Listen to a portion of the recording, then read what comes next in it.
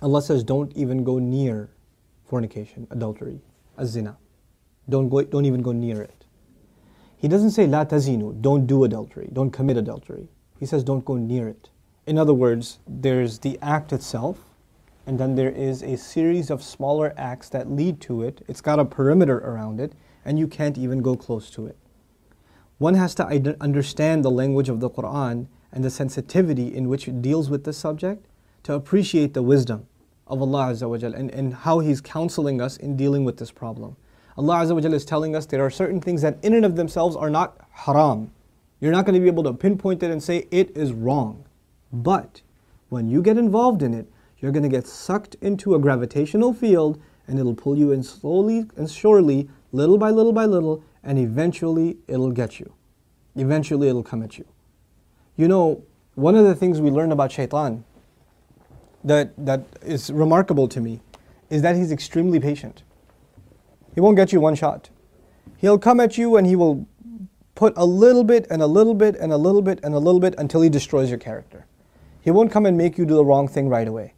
You know, even in the story of Adam alayhi salam and Hawa, inshallah one day we'll do that story and some of the wisdoms from that story in the Quran. The way he approached them in Surah Al-A'raf is really interesting. He was relentless. It wasn't just one time. Like we assumed that he just came and said, hey, tree, doesn't it look good? And he was gone. No. He was extremely relentless. And he kept at it and he kept at it and he kept at it and he built this idea in them until they would think it's their idea. You know? And when people start listening to shaitan, this is the same surah Allah Azza wa Jalla says, Inna ibadi laysa laka alayhim sultan.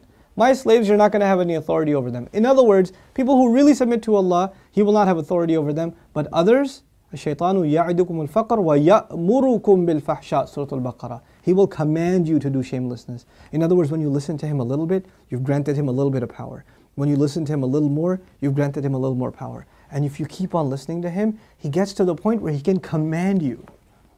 You will find yourself, I can't even help myself, Brother Nouman. I can't even help myself. I don't even know. I don't know how to turn the computer off. I don't know what makes me do that every night. I don't know what makes me do this or that. I don't know what makes me go there. Go into that chat session, you know. Go and log into that, horrific website. Go watch that filth. Why do I end up doing that? Why can't I lower my eyes when I'm in an elevator? When I'm walking down the street? I can't even help myself. I don't know what to do. That's when you know shaitan's got a pretty good hold on you. He's got a pretty solid hold on you. And you've been sucked into a really, a vicious cycle. It's just getting worse and worse and worse and worse and worse. And you're not addressing it, and it's making the problem worse. And it's destroying your spirituality altogether. Your relationship with Allah depends on a heart being clean. Every time you're exposed to filth, more dirt, more blackness, more covers are poured on top of your heart.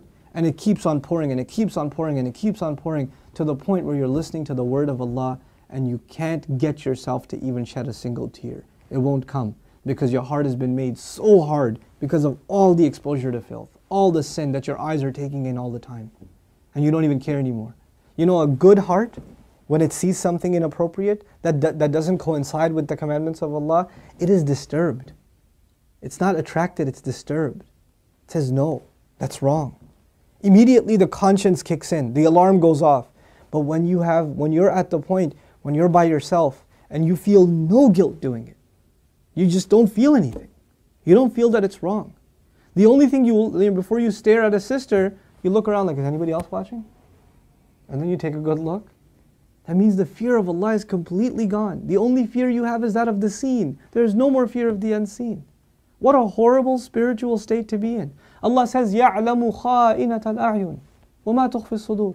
He knows the stealing of the eyes, that little glance you caught. He knows that one, that little glance you took. What to speak of the stare.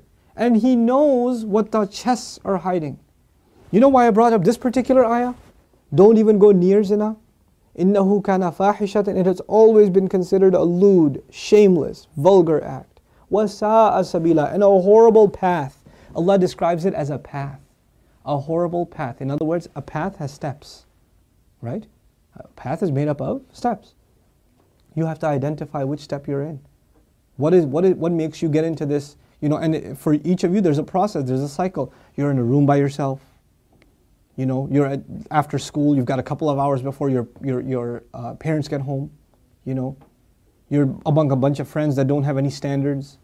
You have to identify what leads you to this sin every time, and you have to cut it in its tracks. You have to stop going down that path. وَسَاءَ سَبِيلًا. What's amazing to me about this ayah, where it's situated. Right after this ayah, Allah says, don't murder people. وَلَا تَقْتُلُوا النَّفْسَ الَّتِي حَرَّمَ اللَّهُ إِلَّا بِالْحَقِّ. Don't kill any person that innocent person, essentially. Allah mentioned this crime first and murder second. Can you think of that? Like, we think of murder as this huge crime, right? But Allah says, when you violate the dignity of a human being, that's fahsha. Looking at a human being in that way is violating your own and their dignity. And when we kill a person, we have violated their physical, their right to life. So there's the spiritual murder, fahsha, and there's the physical murder, qatl. There's two kinds of murder here. So Allah mentions the spiritual murder first. Our standards have gone so low. A movie comes out, you see a couple of trailers, you tell yourself, there's just one bad scene in it, it's okay. It's PG-13, it's not R. What used to be R 10 years ago is now PG-13. What used to be PG-13 is now PG. They put filthy scenes in everything now. And we don't even care about the spiritual price we're paying. It's affecting our prayer, it's affecting our dua, it's affecting our character, it's affecting our family life. It is. And we don't care. We just think, hey, that's life, bro, come on, live in the times. It's all right. That's just what it is now. What can you do? So many of you don't care what kinds of pictures you put up of yourselves on your Facebook pages. I stopped going on Facebook for a reason. I don't say that Facebook is haram or whatever, but for me personally, I couldn't do it anymore. I just couldn't do it. I stay in, we'll put something up on our Bayna thing, like an announcement or this or that. But for socializing, just the things I saw were so disappointing. Like, how can you do that? You're Muslims. How can you post pictures like that? Have dignity for yourself. Have dignity for your family. Guard your gaze. Start with your eyes. The zina of the eyes, and everything else goes from there. Everything else goes from there. Inshallah ta'ala, I want to talk to you about this subject at length and do little small snippets and maybe portions from the Quran that deal with this subject. But the last thing I'll tell you today, inshallah ta'ala at least, is something about the word fahisha, which I'm translating as shamelessness or lewdness or vulgarity. The Arabic language has roots that are close to each other. Wahish and fahish. Wahish actually means wild animal.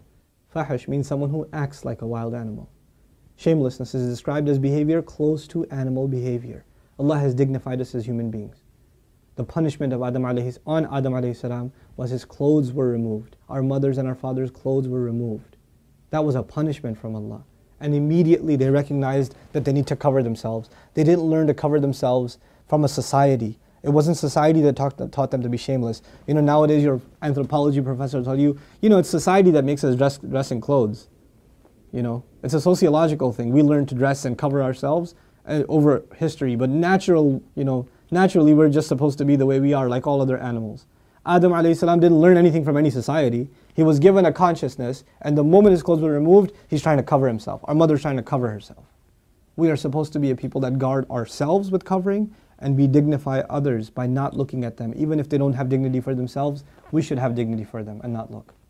Because they are in the end a creation of Allah. Even if they're a disappointing creation of Allah, they are a creation of Allah. And we have more respect for ourselves and for humanity in general to not look at it as animals look at other animals. May Allah Azza wa Jal make us spiritually healthy and alleviate us from this growing and ever increasing spiritual problem, and that is